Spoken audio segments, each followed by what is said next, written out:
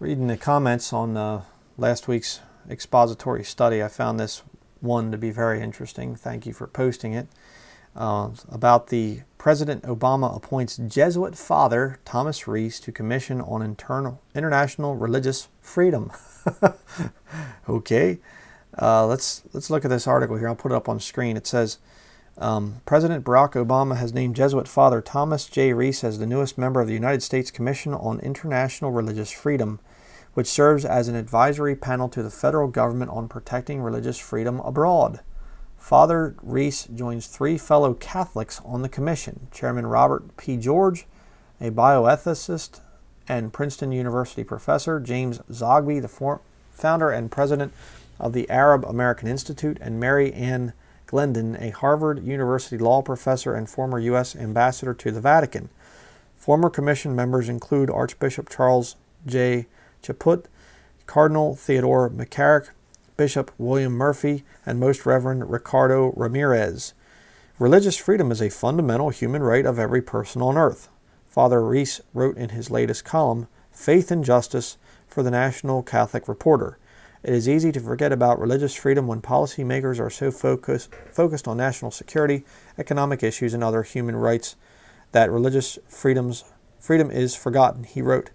Father Reese, who will serve a 2-year term on the commission, is currently a senior analyst for the National Catholic Reporter. Previously, he served as a senior fellow at the Woodstock Theological Center at Georgetown University in Washington, D.C., which is a Jesuit school, from 2006 to 2013 and from 1988 to 1998. After first joining the center as a visiting fellow in 1985, he was editor-in-chief of America magazine from 1998 to 2005 and as an associate editor from 1978 to 1985. Father Reese entered the Society of Jesus in 1962 and was ordained in 1974. He received a bachelor's degree and a master's degree from St. Louis University, a Master of Divinity degree from the Jesuit School of Theology at Berkeley, and a PhD in Political Science from the University of California, Berkeley. I am grateful that these talented and dedicated individuals have agreed to take on these important roles and devote their talents to serving the American people. I look forward to working with them in the coming months and years, Obama said in a statement. Okay? How pathetic and ridiculous. I mean, what was the purpose of the Jesuit order being founded back in the mid-1500s? Ignatius de Loyola, he came to the Pope and basically said, we need to stop this Protestant Reformation. We need to bring everybody back under the control of the Roman Catholic Church.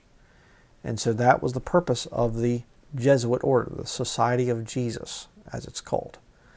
That's the whole purpose, to destroy other religions and bring them all back under the Vatican. You say, well, Brian, they're not into... He's saying about religious freedom.